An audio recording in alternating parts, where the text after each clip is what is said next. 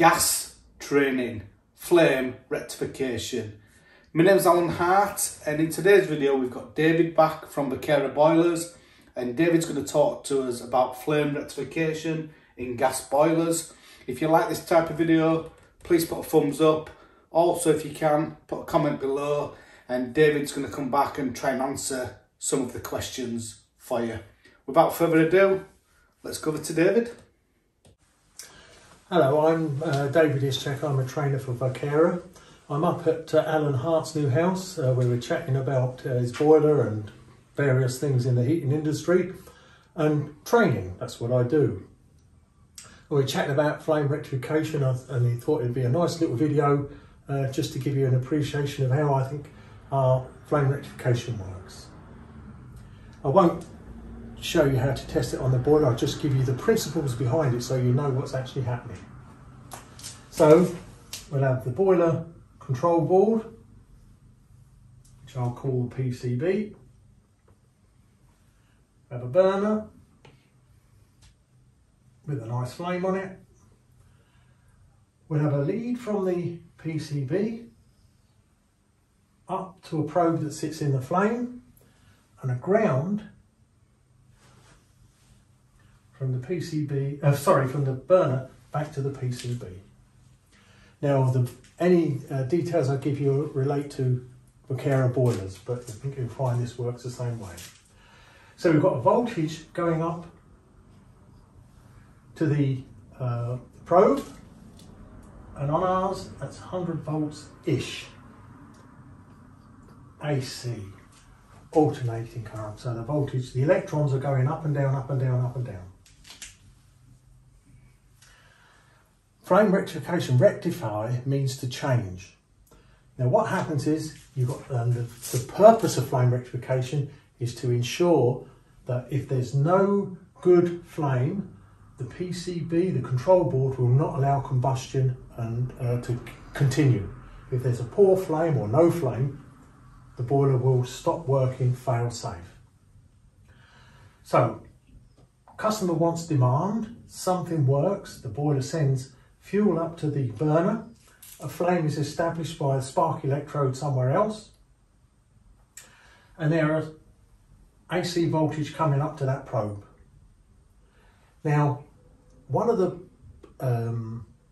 properties of a flame is on the outer layer. I'm going to draw a deformed flame. So one of the properties of a flame is on the outer section of the flame, the fuel is ionized. There's an ionization layer, and that is, and you can pass electrons through that outer layer. So if you can imagine, there'll be, you can pass current through the flame. So you're putting current up to here. If there's no flame, there'll be no passage of current down to the burner plate here. But when there's a flame, the current will pass from the probe to a striking plate, or in this case, the way I've drawn it, a burner. Now, going up, it's AC voltage. Electrons are travelling in both directions, and they will travel in both directions from the probe down to the striking plate or to the burner. But the difference is, they will travel and they have to hit something, they have to make contact with something for the current to be formed. So from that point to here, the electrons pass through the outer layer of the flame, strike the burner bar or plate, and there's current. Now the electrons want to travel back, but because the burner plate is so large, or a striking plate is so large, it hits properly, it hits regularly, reliably. But when the electrons pass back up, they miss the small point of the probe here. So they're missing that point because they're going down, but they're travelling upwards and outwards. So the voltage, which is two-way up to here, which is alternating here, becomes single voltage, DC voltage. And so the DC voltage then is sensed by the plate and taken back to the PCB. the voltage is rectified from AC to DC.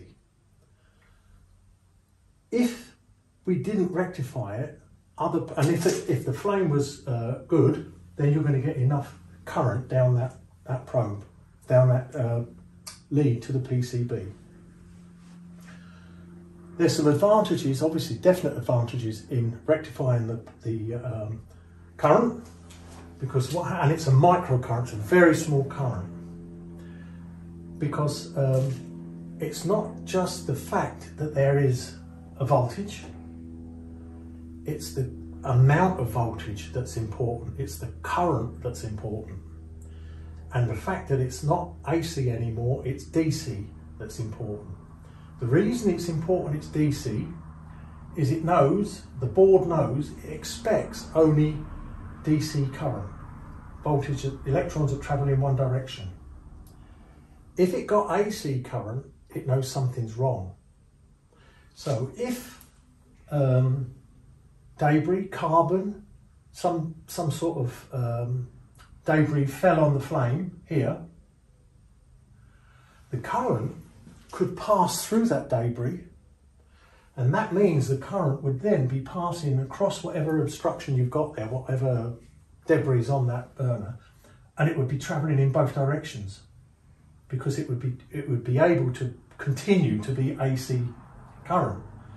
The board would then sense, oh, I've got AC current down here, not DC current, something wrong up here, stop. So that's one of the advantages of the flame rectification process. The other thing is, if you measure voltage, that's okay, that just shows there's electrons completing a circuit. But the thing with flame rectification, it's not just the fact that there is voltage, it's the amount of voltage, it's the number of electrons. So what you've got, if you've got a weak flame or a deformed flame, it might pass some of the electrons, but it won't pass all of them. So if you measure voltage, voltage is telling you one thing, but what you need to measure is current, and it's going to be a very low current, microamps. So it's measuring the number of electrons. Are you getting enough electrons? Yep, that means the flame is of a good enough size to pass that current, and so the current comes back and everything works and continues to work. So AC up, DC down, flame rectification. AC here, boiler knows something's wrong up here because it must be using some debris or whatever to pass AC. It should only be DC, because if it's DC, then it knows that the electrons are going from the probe to the striking plate, and the returning electrodes are missing the probe. So that's changed it to DC, and if there are enough electrons coming through, making it back to the PCB, you know whether there's a strong enough flame. Flame rectification as I describe it. I hope that's of interest. Thank you. Thank you very much for that, David. If you've got any questions, please put them in comments below, and I'm sure David will come back and try and answer them for you the best I can. I hope this video has been of some use. Thank you for watching.